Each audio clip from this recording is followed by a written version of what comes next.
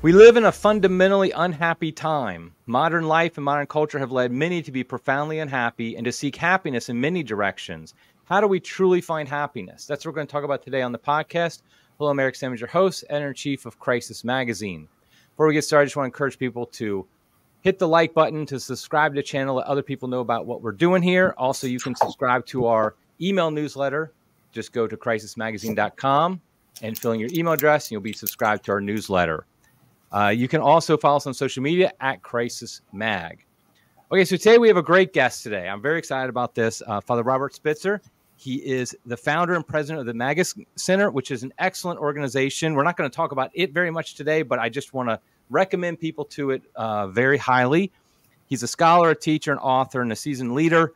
He is a preeminent theologian and philosopher specializing in the philosophy of science. His other areas of expertise are ethics and leadership. He's the author of many books, but the one we're going to talk about today is one of his most recent ones, which is The 4 Levels of Happiness, Your Path to Personal Flourishing from Sophia Institute Press. Welcome to the program, Father. It's great to be with you again, Eric. Thank you. So we're going to talk about this book, but I have to just ask you first to just, Magis Center is doing great work.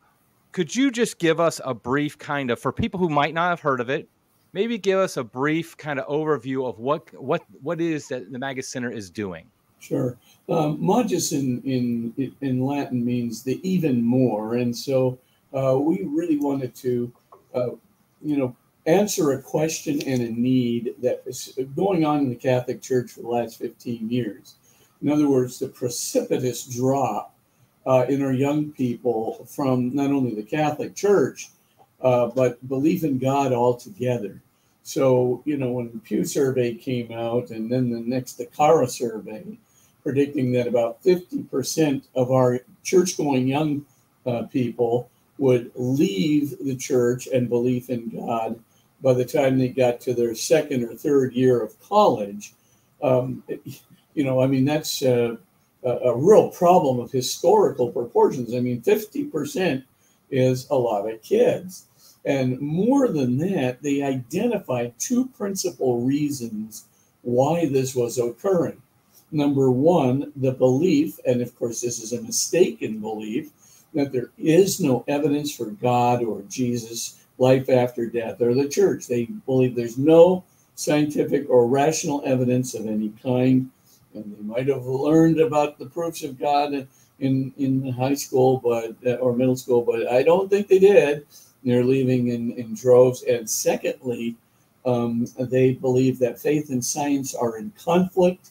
And because science is truth, faith must be, obviously some kind of a myth. And they seem to think that, it can be summarily ignored or actually rejected. And so this is a problem. It needed to be met. When I was president up at Gonzaga University, for 11 years, I could see this. I was teaching classes of, over 100 kids would be in my classes on, the evidence for God from science. And I knew this was going to come down the pipe way before the Pew survey started measuring it. But it came in 2012, 2015, 2018. So this is no news. But the real thing that got to me was the fact that the very moment Pew is looking at all of our kids, leaving the church and belief in God, the scientists are believing in God more and more. So the Pew survey did a big study from the American Association for the Advancement of Science on where scientists are today. And they determined that 51% of scientists overall said that they were believers in God or a higher transcendent power, and 21% agnostics, about 20% atheists. But the young scientists was the really interesting one. These are 35 and younger scientists. Those scientists, 66%, a supermajority, said they were believers in God or a higher transcendent power. About 15% agnostic, 15% atheists. And then you look at the physicians, 76%, that's over 3/4 of physicians, believe in God or a higher transcendent power. Only 12.5% are agnostics, and 11.2% are atheists. So you look at that and you go, how can our young people be, zooming out the door, believing that most scientists are atheists, believing that there's no evidence for God, life after death, or Jesus, believing that faith and science are in conflict? Well, all these scientists, and especially the young scientists, are moving toward God. And finally, I decided, in conjunction with some partners, Timothy Bush and a variety of other people, to start the Magis Center to address this specifically. And that's what we did. I came down to the Magis Center. I came down here to Orange County and then worked on this problem through the Magis Center since 2009. So anyway, we've been all this time preparing high school curricula. We do this through Sophia. So we're going to have, we have a middle school curriculum, a middle school program. We also have a high school program for senior year elective in this area of the Catholic faith and science. Sophia is currently now integrating our program, all of our material, with their curriculum for 5th through 11th grades. So in 5th through 11th grades, all the kids will be taking every year the evidence of God, life after death, Jesus, etc., to, age appropriate, answering questions that, common questions that they have. So, I just decided not just to make the high school stuff. We wanted to put this into parish programs, and we have a parish program now. Mostly it gets implemented in men's groups. We're now doing a faith and science retreat, a weekend retreat for young people that can be integrated into confirmation classes and into youth ministries. And if you go to magiscenter.com, MAGIS center.com, you can actually take a look at this. We also have plenty of free material on that website. If anybody wants to download those essential modules and show them to their young people, that would be great. We also have scholarly articles there, free of charge. And of course, I've written 18 books, so that you would have to pay for, but there's plenty of articles free of charge, lots of videos on this material free of charge on magiscenter.com. Yeah, I'm glad that you did that overview, because I want people who aren't familiar with it to understand what's going on with it, and a lot of the help it's doing of really helping particularly young people understand that there is not a conflict between true science and true faith. And I think that's the key here. So we've talked about that on this podcast a few times. So now I want to really now focus more on this book you've written, this most recent book, The 4 Levels of Happiness. And I said at the beginning, I think most people understand that we live in a profoundly unhappy time, meaning if you go beyond the surface of maybe Instagram, most people realize that most people are just unhappy. And so why do you think that is, Father, that so many people today seem to be unhappy? Yeah, I'm just going to go right to that Statistica survey that I think just came out about a week ago that said, Americans are more pessimistic than ever before about life and their future, the country, etc. If you look at that, if you want statistical evidence, there it is. And then we have known that there have been 2 major surveys that have been done by professional psychiatric associations showing that over the last 10 years, major depressive disorder, this is among our young people, that would be between 15 to 25 years of age. In just 10 years, the major depressive disorder has doubled. So it went up from 8% 10 years ago to 16% today. And then on top of that, we can see that the depression, anxiety and depression rate for the overall population has doubled in the last 10 years. Suicides and suicidal contemplation has doubled over the last 12 years. So among the same population of young people, but this also extends over into young adults they don't have as high a rate increase in substance abuse, suicide, suicidal contemplation, anxiety and depression as the 15 to 25-year-olds, but they do also have a significant increase. So the millennials are not going to escape the fate of the Gen Zs. So for all intents and purposes, statistical evidence shows now that we are in a really a tragic situation, if I can put it that way, because truly, I mean, never before in our history have we even come close to having like 30% of our population experiencing significant depression and anxiety. I mean, this is bad. And so we, I mean, even the ethical, belief in objective standards of ethics, or just even in the recent Gallup polls that, ask Americans, well, what do you think that your fellow Americans are like morally? When you have the majority of Americans saying that most other Americans have poor morals, I rest my case. There's not going to be any trust in that culture. I mean, we are ready for division. We think that people will exploit us at the drop of the hat. We don't trust them. We don't trust that they have any objective moral standard, et cetera, et cetera. People have abandoned, our young people, our millennials have abandoned religion in unprecedented rates. And at the very same time, the depression, anxiety, suicide, suicidal contemplation, substance abuse, familial tensions, and major depressive disorder have just skyrocketed over a 100% increase in just 10 years. So, I mean, a doubling in just 10 years. The scenario, though, it all makes sense because there's a very high correlation between religion and happiness. A very high correlation between religion and the absence of depression and anxieties.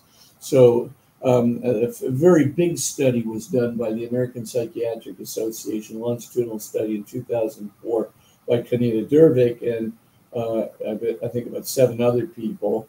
But in that study, they compared non-religiously affiliated people to religiously affiliated people.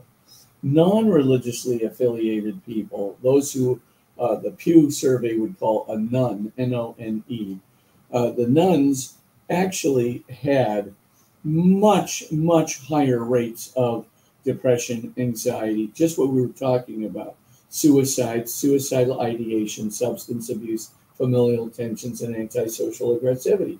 I mean, it's like, hey, this is exactly what we're noticing in young people. Young people's religious commitment declines, and then we can see this huge increase in depression, anxiety, and suicides. And at the very same time, we've got this study from the American Psychiatric Association that says, hey, non-religiously affiliated people have, a doubling of depression, anxiety, suicide, and suicidal contemplation, etc. You look at these things and you go, I think I get it. And furthermore, the emotional health in general of non-religiously affiliated people is lower, significantly lower than religiously affiliated people. They feel much less emptiness, alienation, loneliness, malaise, and guilt. But more than that, religiously affiliated people have a kind of a mooring in the absolute, a hope in an eternal future, a belief that there really is a perfect truth, love, goodness, beauty, and home out there, and some intuition that that God of perfect truth, love, goodness, beauty, and home is present to them.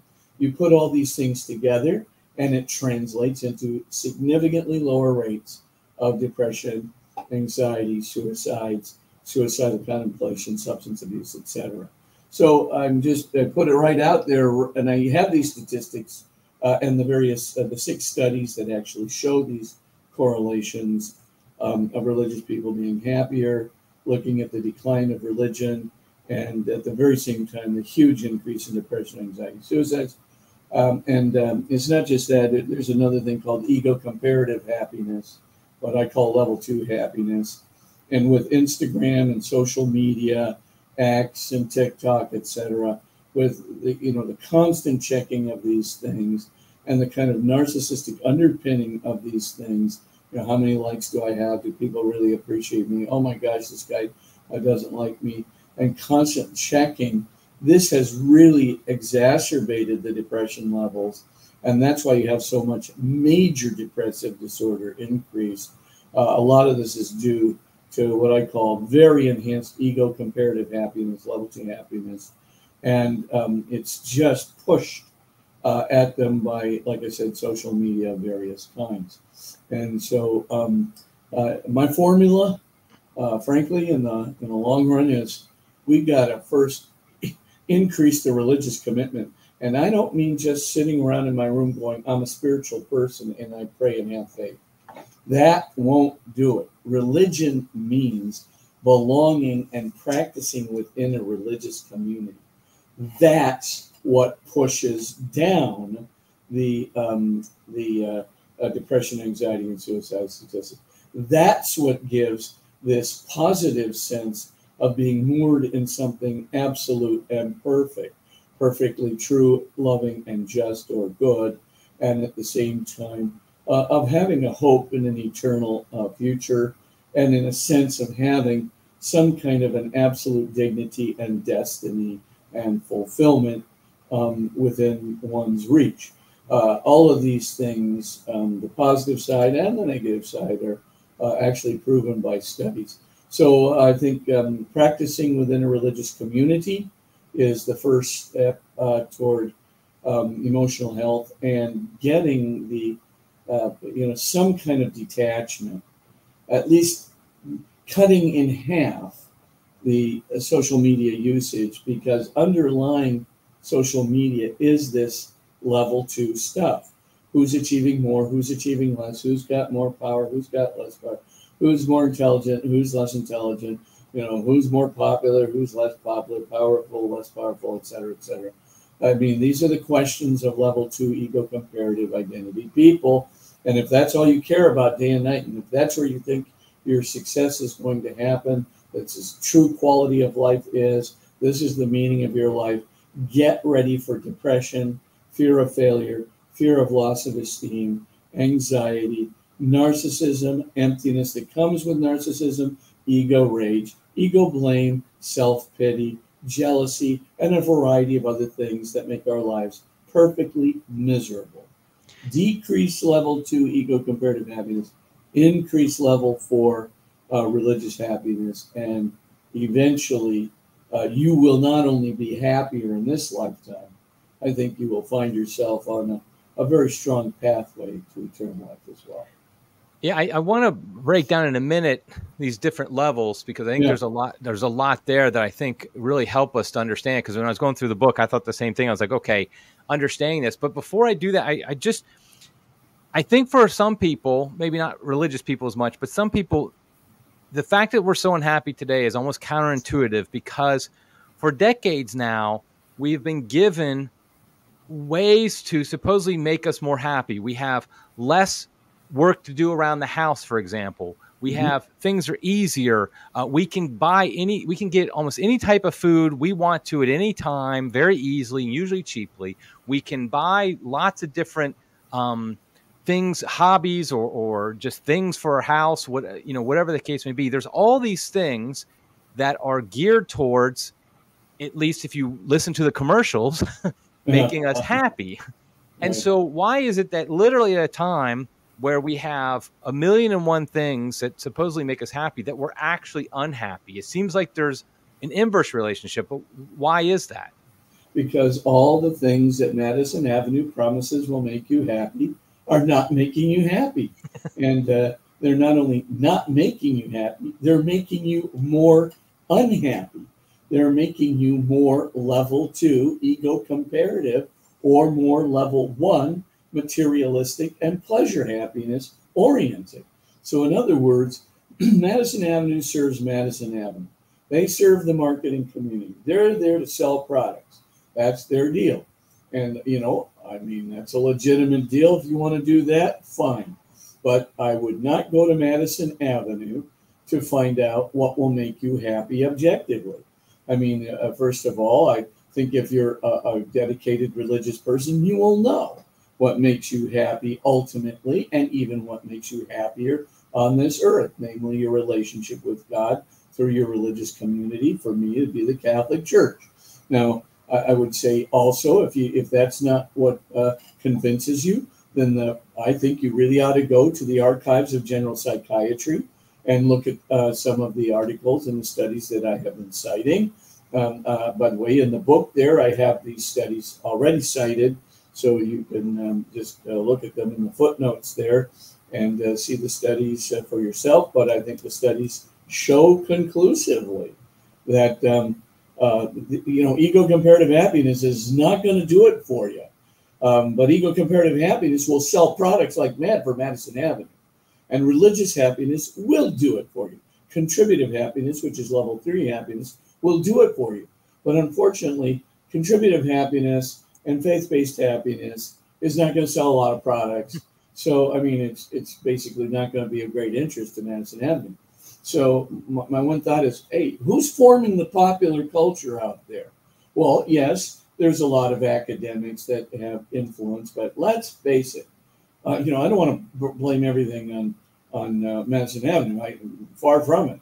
I think you've got a lot of people in the digital media world who definitely want to plug ego comparative happiness. Hey, that's what sells Instagram. That's what sells X. That's what sells TikTok.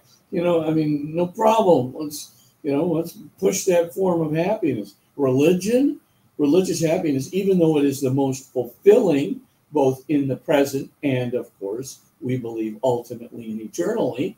I mean, that's not going to push Instagram. There are religious websites. They do get a lot of following, but I mean, and I think they're very important, but the ones that cater to, you're going to look beautiful, more beautiful than other people, or the ones that cater to, hey, you're going to be at the right parties with the right people. I mean, I hate to say it, but maybe the priests aren't the right people, or maybe, the people who are part of your Bible group are not the right people. I mean, let's face facts. Those are not the winners in the culture. That's not going to sell on Instagram. I mean, there's a lot of ones too that, hey, you can belong to the Mensa Society. Just take a few of these courses from us, and you will be considered intelligent by all. And there's a lot of them, how to get power and promotion and 10 easy. Hey, that's what sells. My one thought is, of course, I'm not blaming it on Instagram. I'm not blaming it on Madison Avenue. I just think there is a cultural problem. And you say, well, what came first, the culture or Madison Avenue and Instagram and social media, etc.?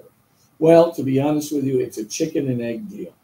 Because after World War II, as our technological capacity increased and our material welfare, our GDP increased considerably, you can see that this became of greater and greater interest to the American public. So, that has become a very important dimension of our lives.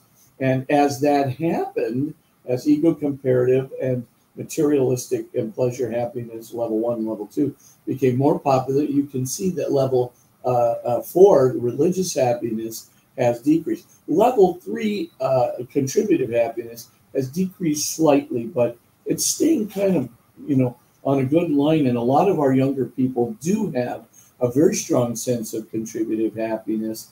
At least they have feelings of contributive happiness. And some of them actually get out there and do a lot of service as well. So that one is still intact to some degree, but religious happiness has fallen considerably. At the same time, ego comparative and materialistic pleasure happiness has gone up. So the main thing is, well, did that stoke Madison Avenue? Absolutely.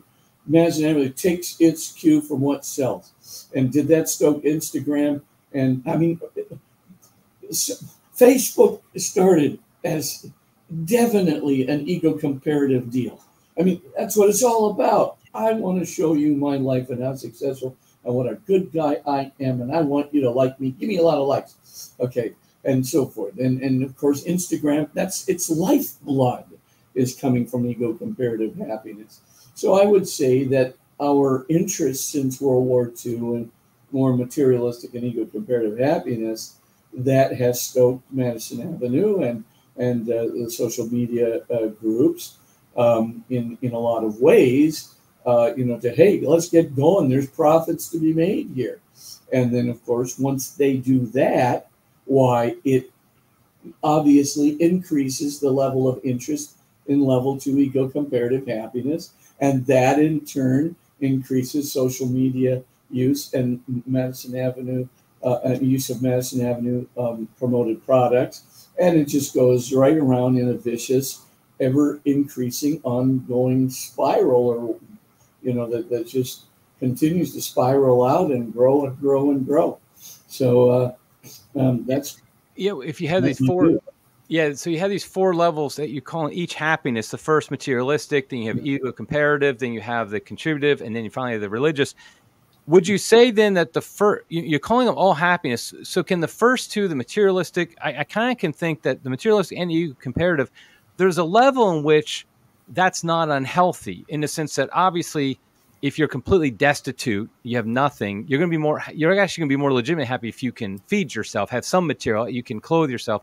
Same with ego comparative. There's some level which it's good to be accepted by people around you, for example.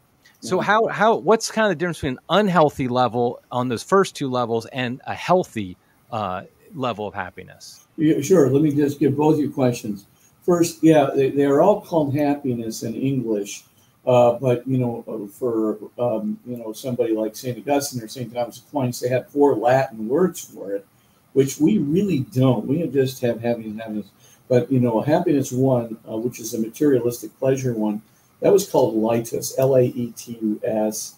And then, of course, level 2, the Latin name for ego comparative happiness was Felix, Felix, from which we get the word felicity. So there's something there in English. And then Beatus was level 3 contributive happiness. That's where Jesus is calling, right? Beate tudo is translated in Latin, right? But it comes from the root Beatus, which is a contributive happiness. And then sublimitas, right? That's the like joy or gaude or sublimitas would be level 4 happiness. Now, the problem is in English, you got happiness, happiness, happiness, happiness, which of course is going to lead to a world of confusion, not certainly just for our young people, but for our adults. So then getting to your second question, what about the unhealthy parts of it? Absolutely. I mean, God created us with these desires, and happiness is essentially the fulfillment of a desire, right? So, we have desires for material well-being and for pleasure, like the pleasure that can be taken from a good wine or a bowl of linguine or a steak or, feeling German engineering in my car. So do you need some degree of that? Of course we do. If we didn't have that sense, we wouldn't eat. We wouldn't seek shelter. We wouldn't work and exert effort in order to, build a home and to shelter our families. So we need these desires. But the point is, well, once, the old thing my mom used to say, well, are you eating to live or are you living to eat?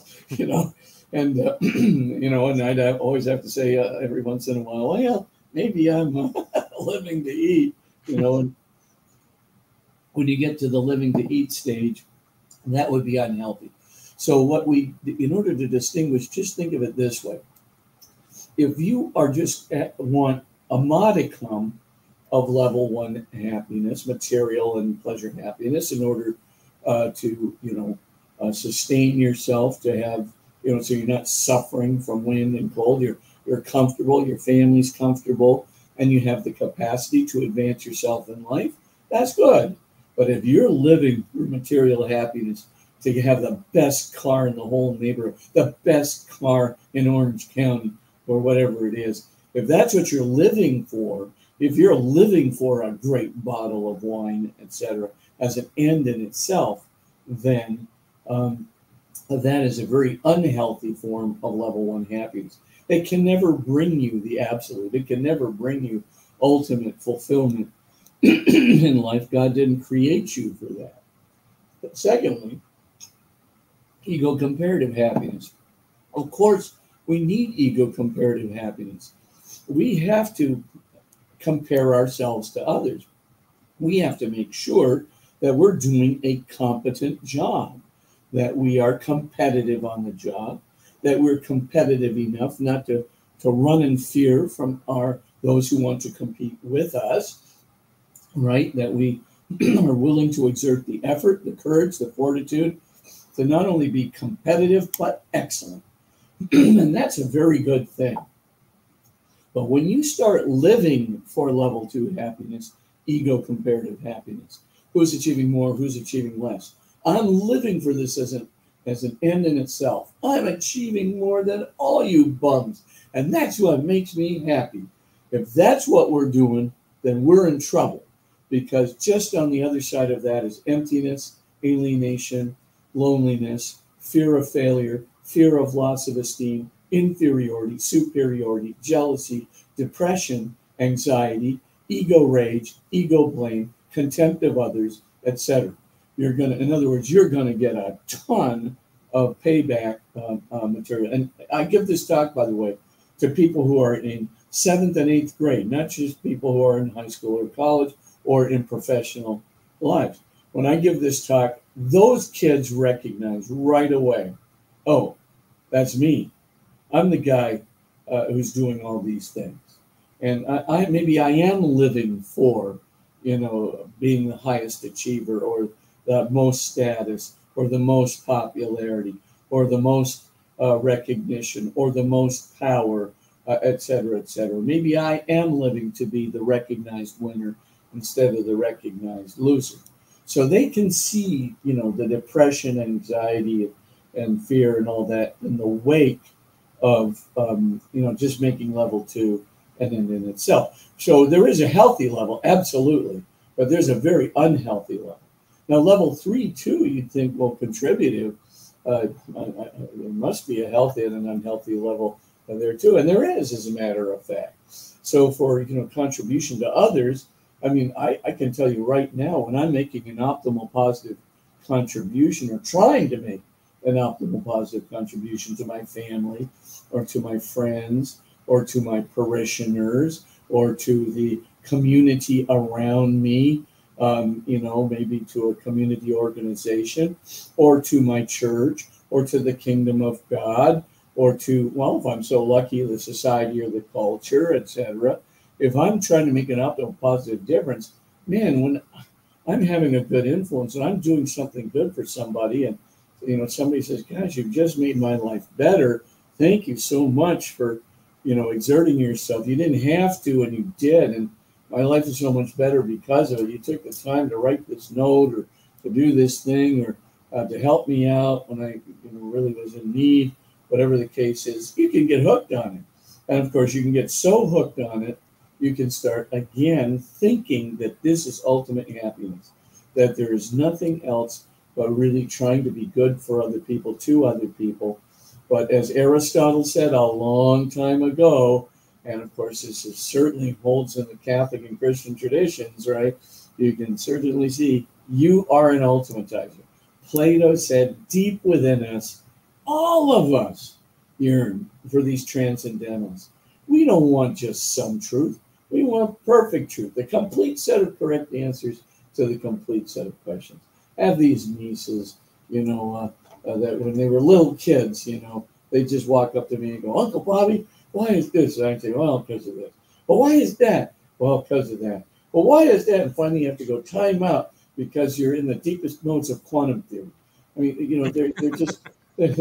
like, they're going to keep going because they really do want to know. And they've got this instinct that you haven't given them everything yet, that there has to be another answer beyond what you have said, and so forth. And again, my little nieces, they could, sit on my lap when they were kids, and they would look into your eyes. Oh, they would look to see if your love was authentic, that you really love them. And you go, well, nobody taught those kids how to figure out when your love is kind of authentic or when you're just sort of going through the motions, but they know. It's almost like they got this sixth sense. They want perfect love. They don't want just some love. And the same thing. You remember, you probably have kids, Yes. and they're 10 years old, and they figure out, hey, Dad just did something that wasn't perfectly fair. And you remember how the reaction is, right? With the lower lip extended. That's not fair. As if the entire, world is coming to an end, at this moment. Well, they do experience it that way. There's something in them that expects this kind of perfect fairness, not just perfect truth and love. They want perfect fairness, and they want a perfect home too. They really do. They know that this is not, the perfect home. There's something about this world where they don't fit in, where they're out of kilter, where there is darkness out there. I mean, every kid, you don't have to tell any kid there's a boogeyman out there. It's just implacably within their subconscious mind. They know there's evil. Even there's a principle of personalized evil out there. They may call it different names in different cultures, but boogeyman is ours. And you can pretty much say, that guy is evil. He's got the vapid look in his eyes, and he means you no good. Now, of course, parents will say, now, there's no boogeyman under your bed. I just checked. You're fine. Everything else. But where did they get that from? Certainly not from their parents, right? There's something inside them that has a sense that there is something. But they also have a sense of God. They have a sense that there's something good out there beyond themselves, and so forth. My point is, of course, we definitely are born into the world, as Aristotle would say, with the desire for perfect truth, love, goodness, beauty, and home. We're born into the world with a sense that we're caught up in some kind of cosmic struggle between cosmic good and cosmic evil, right? In other words, that there are some higher powers of good and evil out there, and we're caught up in this. And the vast majority of kids who are not sociopathic, will basically say, well, I want to be a hero. I want to be on the side of perfect good. And I don't want to be on the side of, the spiritual evil, and so forth and so on. So we're born into the world with that. But even if, Rudolf Otto and his group are correct in that great classic, the idea of the holy, in there, he talks about the numinous experience, that we really do have a sense of a mysterious and fascinating, creator kind of, energizing, inviting, but awesomely beyond us being that's interiorly present to us. All of us do, and we call that being the sacred. And we tend toward the sacred. We know that the sacred is good. And that's why St. Augustine, in one of his most brilliant, and he has many brilliant turns of phrases, but this is one of the most brilliant turns of phrases, is he says, for thou hast made us for thyself, and our hearts are restless until they rest in thee. And so in a way, what we're dealing with here is Augustine's recognition that we'll never be happy without perfect truth, love, goodness, beauty, and home. We'll never be happy without, in a sense, being vouchsafed with, what I would call a cosmically spiritual good, and protected against cosmically spiritual evil. We're never going to be happy unless we're somehow in relationship with, this numinous experience that's within our, consciousness, that's present to us, fascinating us, drawing us to itself, drawing us to worship, drawing us, not just to fascination, but to devotion, toward it as it is, the holy other, as Rudolf Otto would call it, a WHOLLY. And so at the end of the day, what we can say is, that's how we were built. We were ultimatizers. Like I said, the pagans, Plato and Aristotle, they recognize it just as much as any Jew or Christian recognized it. So, for all intents and purposes, you don't have to be religious. And what, Thomas Aquinas, in all sagacity, said, was, hey, you can ignore this thing. You can ignore God within your conscious and subconscious mind. You can ignore him. He's there. If you do ignore him, you'll be emptier. You'll be more alienated. You'll be lonelier. You'll be guiltier. And you'll be filled with malaise. That's what's going to happen to you. And if the American Psychiatric Association were measuring it, and they have, then you'll be more depressed and anxious. You'll have more familial tension, more substance abuse, and more antisocial aggressivity, more suicides, and more suicidal contemplation. Great. So, but it doesn't really matter. I mean, you can ignore, or you can say, yes, I want to be part of this bigger, cosmic, mysterious, holy other. And that's why we are all instinctively religious people. I mean, why was it that up to 100 years ago, almost 100% of us were religious, and more like 250 years ago? Then we got, of course, the Enlightenment and all that stuff, and we kind of passed away. But still, to this day, 84% of the world is still religiously oriented, because each and every one of us has the numinous within us, the call of the transcendent within us. All of us, whether we live in India or Antarctica or here in the United States, all of us have this sense of the mysterious and the sacred, as opposed to the profane. All of us have within us the sense that there's cosmic evil and cosmic good out there, that there's something of immense, a battle, struggle between these two good and evil dimensions out there, and that we need to belong to the side of cosmic good versus cosmic evil, etc. Now, of course, as Aquinas would say, you could ignore it if you want to, but you're never going to get away with it. I mean, your emotional health is going to decline. Your spiritual health will certainly decline. Your relational health will ultimately decline when your emotional health declines. And of course, that's going to affect your marriages and family and everything else. So, I just think, for God has made us for himself. And our hearts are going to be unhappy, restless, until they rest in him.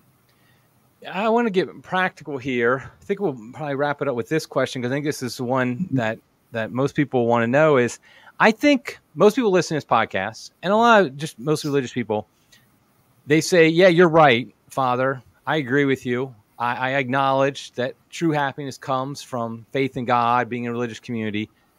But I tell you what, it ain't easy, because I get pulled into the egocentric happiness. I get pulled into the materialistic happiness. And I feel like I can't, all of a sudden I find I'm very unhappy, even though I do believe in God. I do, even I go to mass each week or whatever, but it's just hard. And I feel very unhappy anyway. So what is some practical advice for those of us who acknowledge what you're saying in theory is right, but yet we're have such difficulty practicing it in real life? Yeah. Let me break it up into two, answers. First, for those who don't have faith, I spent the majority of time in chapters 11 and 12 giving the scientific evidence for God, life after death from, peer-reviewed medical studies of near-death experiences and terminal lucidity, etc. Looking at the evidence for God from contemporary cosmology, fine-tuning of universal constants, looking at the evidence for God, too, from a variety of other scientific sources, and, of course, presenting those statistics on the scientists. There's a lot of good reasons for it, but I spend 11 and 12 there because I think a lot of people say, I just can't get to level 4, and if I don't have enough objective evidence, even contemporary scientific evidence for God, I'm not buying it. So that could be the cause of the unhappiness because they just can't get there. So I did spend chapters 11 and 12 giving that evidence specifically so that they could get to intellectual conversion is what it's called. And once they can get to intellectual conversion, they can then move to spiritual and moral conversion. But in order to answer your question, like I said, it's not enough to be spiritual in your room. If you're going to, first of all, be happy, you're going to have to make a move to start practicing, a religion and to practice prayer, personal prayer in your own life. Now, let me just make a quick distinction here. There is what we call a generalized unhappiness. So the free-floating anxiety and the continuous depression and anxiety, and also the kind of more general malaise. That is what I'm talking about. In other words, if you want to get relief from, religious people just feel much less emptiness, ontological and existential emptiness, right, than non-religious people. They just do. And they feel much less, what I'm going to call alienation, right, existential alienation, where I basically feel not at home. I feel out of sorts, out of kilter with the cosmos around me, sort of feeling, than non-religious people. Than religious people do. They just feel more of it. And so there's a lot of generalized anxieties. So I call them emptiness, alienation, loneliness, malaise, and guilt. There's just no question religious people feel much less of that. Secondly, religious people feel more secure in their overall identity moment to moment. So they feel like at least there's God, even though they're situationally unhappy, which I'm going to talk about, as different from generalized unhappiness. Even though they may be situationally unhappy because of various stresses at work or stresses in the family, et cetera, even there they feel more secure. They feel that there is a solution, that God is somehow there present. Sometimes if you have great faith, you feel that everything's going to be all right, even though the situation seems rather bleak, et cetera, et cetera. So there is much less of that generalized unhappiness for religiously oriented people. Now, of course, religious and non-religious people have the same amount of situational unhappiness. There's going to be some problem at work. This is going to cause situational unhappiness. Let's just call that a situational cross, right? And religious people have them, non-religious people have them. There's going to be situational problems in the family.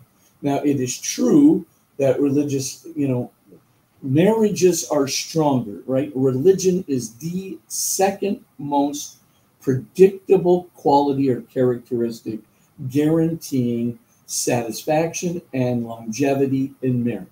The only one that religion is less than, very slightly, is the commitment at the very beginning of the marriage to make this a lifetime proposal and the desire to continue that lifetime commitment, throughout one's life.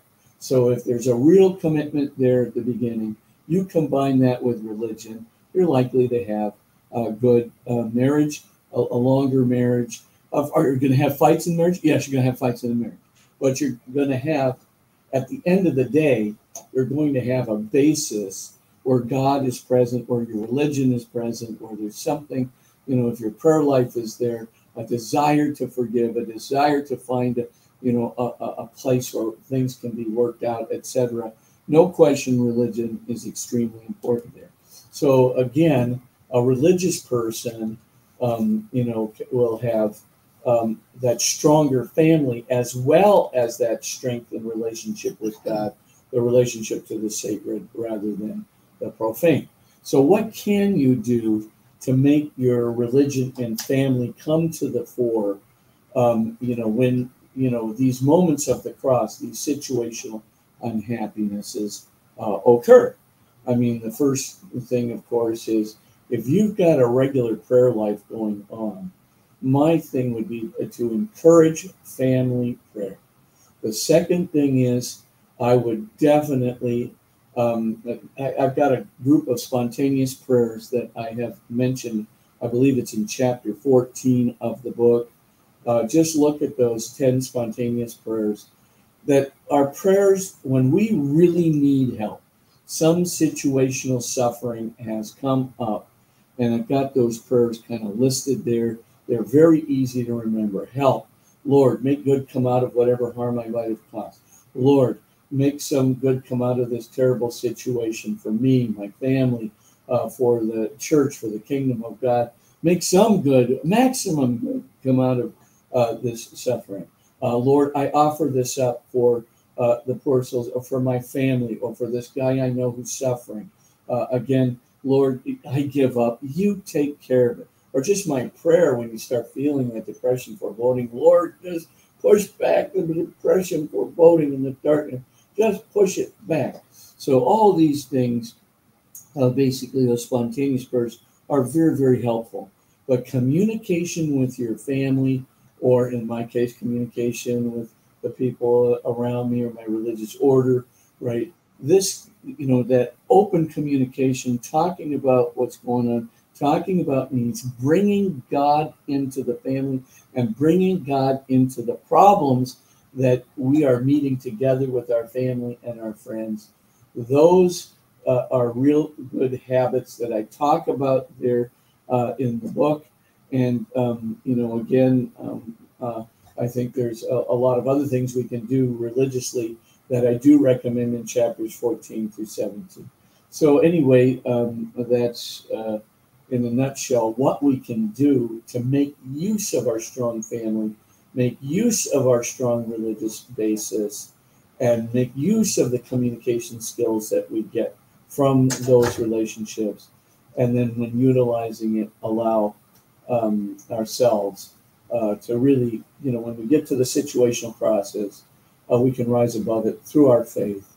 I have a whole book on this called, The Light Shines On and the Darkness, Transforming Suffering Through Faith. But that's a matter for a different time.